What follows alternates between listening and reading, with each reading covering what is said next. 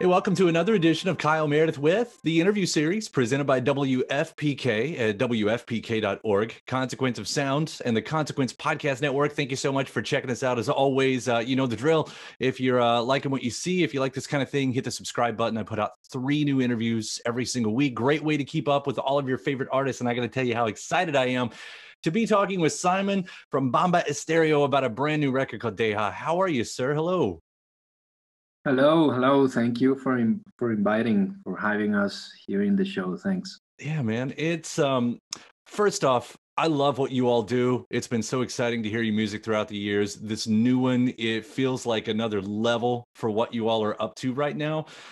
And I guess to lay it out a little bit, this is a 4-part record. I guess 4 EPs set out that we'll get to in a minute, but it's something that you guys started recording before the pandemic. I would wonder though, did what's been going on in the last year affect what you all were talking about thematically and musically on here? Well, it was very curious because yeah, we finished the album. Actually, we started making the music for the album, the music like the instrumentals, in 2018.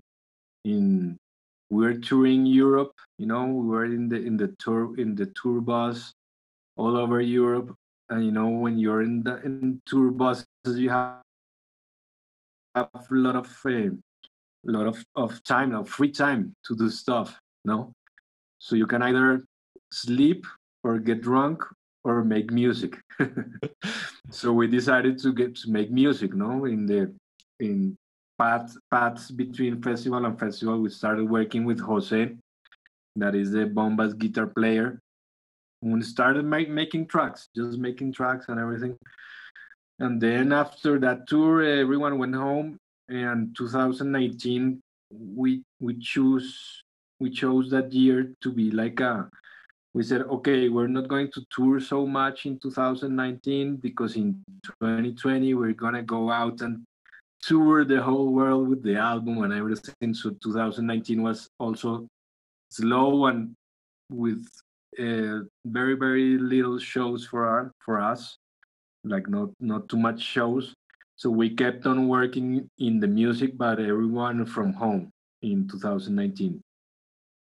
And then in 2020, when we had like plenty of instrumental and everything, and Liliana had already ideas for the music and everything, we decided to gather to finish the album, especially the lyric part of the album, like the vocal and the more acoustic instruments and everything. And we went to where Liliana lives, that is in the north of Colombia, in the Caribbean coast. And she lives almost in front of this beautiful and amazing beach that is called El Parque Tayrona, and it has the Sierra Nevada de Santa Marta.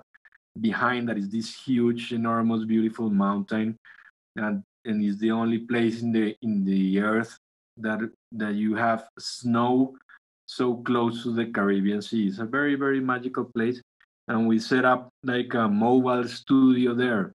That This was January of 2020, and we went there, all the band, and with Lido Pimienta, and with some Cuban singers that also live in Canada and came to do choruses for the album, and Lido's husband that is a drum player, and we were me, Liliana, Pacho, like everyone gathered together, and we finished recording like the last steps of the album. And always the idea of the album since 2018 or 2019 was more or less like an album that was about the end of the world and about this environmental crisis that we are living. And we had this idea in our minds, and the show, it was, we were imagining a show that it was like a transition from this world that we live in dies and a new world arises, and we had like all this concept. And then the concept of the elements came. Okay, we're going to divide this album in the nature elements, and we're going to release it in 4 times and everything, like in four moments. And we finished like in February, more or less, and everyone went back home. and boom, the pandemic came. And it was like, oh God. Fortunately, we finished the album together. Otherwise, we couldn't have finished it in distance, because the album was meant to be finished all together. And then all the ideas that we had for the album became even more powerful and more urgent to say, because the pandemic like put it like more evident in front of us, no? Yeah. So Yeah, the concept became stronger. Yeah. yeah. When I remember when we were in the middle of it, probably summer, early fall, and we started hearing about all of these cities where the fog had lifted and the smoke and the pollution had lifted and basically just gone away, and how different that was. And you thought, it is weird to say, but if there was one silver lining that came out of it at the moment, that it was cleaning the earth a little bit, keeping us from traveling. But even before then, I had noticed that a lot of artists that I was talking to, that was on their mind, environmental catastrophe, nature, that concentration was on your mind. Why was that so important for you all to talk about? Well, I think, yeah, it's something that has been happening many years ago, no? But with the pandemic, it became more evident, no, that the harm that we are doing to the earth became more evident because we stopped the rhythm, and the earth like took a new breath, no, and the animals and everything. And I think in our case, that we live in Colombia, that is a really, really strong natural country, but it has lots of problems as well.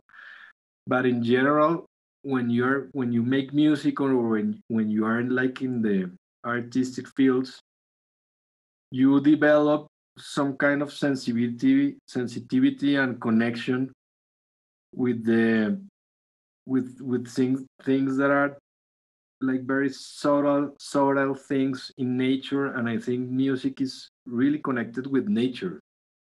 The rhythm and the and harmony and melody are elements that come from nature. So when you grow up as a musician and everything, in my case, for example, it's every time is more harder, like the connection I feel with nature, and especially in musical terms, and you see that everything that we know comes from there, and the rhythm is comes from nature, and the melodies come from the birds, and the sound comes from nature. So you kind of begin to respect that in a different level, and connects more with those elements. Yeah. And so you all, as you were saying, you broke the record up into the four elements: earth, wind, fire, Earth, water. wind, Yeah. yeah. As I had to go through them. Did Were you all able to theme the songs that came out of that specifically towards those elements? Like, do those elements say anything specifically in the four parts? No, it's, well, some of the songs are like directly speaking about that, but the others is not an album about the elements. Mm-hmm. The general concept is an album about connection and disconnection with nature. It's like the general concept. But then the songs, besides one or two or three that are directly speaking about the elements, for example, that song Agua, that was the first that we released, is about water. Mm-hmm. Is Agua is water in Spanish. And two or three more. The others is more a kind of a conceptual link that we did, okay, with the energy of the songs, no? So the songs that are more like connected to dance and to like more grounded with the earth are in the elements, earth. The ones that are like more about love are in the elements in fire, no? And we did like this conceptual connections, but I think the important thing is the general concept of the album. Mm. with Fire with Fuego. I mean, that's something that you all had visited before. You've got a very popular song. I'd wondered if there was a chance for a callback to that song at all with this, new one. Well, I think, and it's really really special because the songs that we have in Fuego now are like the more or less the more old school sound bomba sounds, with songs like really connected with the folk music of Colombia, with the cumbia and the percussion playing that I we link directly with fire. No, you feel like the African percussion and everything for me is like fire. No, so yeah, it's not like like kind of the Fuego song, but in that style of music. Yeah.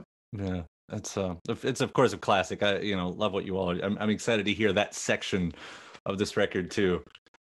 And I should bring up Deja because we're playing that one at FPK, and it's instantly one of my favorite songs of the year. I mean, it's so much fun. I cannot get enough of that song right now. And it's important, I think, that we bring up the message on this because we're talking about some pretty dire events happening in the world within this record. We're talking about that human disconnection that you're talking about. We're talking about nature, and on Deja, this comes across to me anyway as a song about loneliness and isolation, but it's also sort of an empowerment. Like you've got to get up and get moving. What's going on with that song? Yeah, it's Liliana wrote it, and it's a song about depression and about loneliness, and because she and Lido they wrote it together. They both pass through very very difficult situations around depression, around people around them with really heavy depression. So yeah, it's about that, but as you said, like trying to, because when you're depressed, your energy is always like putting you down, and everything that you see is negative and is negative. It's kind of what's happening in the world today. Not so much as with when Trump was president, it was even more depressing. Right. Today is a little bit more less depressing, but it's negative and negative energy and negative energy. So the song is about stop doing that, and like go out of that and just go and swim in the seawater and let everything go, and you're gonna feel okay again. It's kind of an empowerment of going out of that zone that is surrounded by negativity all the time. Yeah. I mean, there are songs that have been written that obviously weren't about the moment that we're in, that have been perfectly timed out, and I really think that that's one of them. And just the obvious parts of the isolation and loneliness, that I think a lot of people have felt in the past year. um Even though of course I didn't know what all the words meant when I heard it, that sound just felt great on top of everything. So Yeah, and compliments. the translation is because Deja, the translation is leave behind. Hmm. It's kind of leave behind all the weights that you carry. Because when you're depressed, it's like you have lots of weights in your shoulders. It's like just leave behind that and let it go and just dive in the water and be free. Yeah, that's an important message. We've talked about it a little bit, but musically, where did you want to take this? Because community does become a big part of the story of this record, right?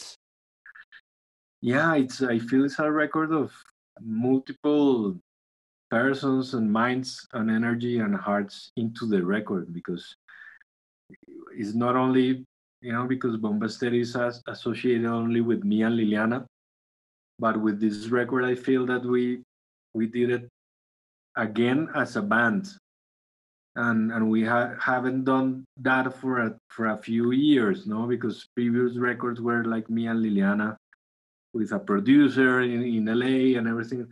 But this was like, okay, we want to make this with the band.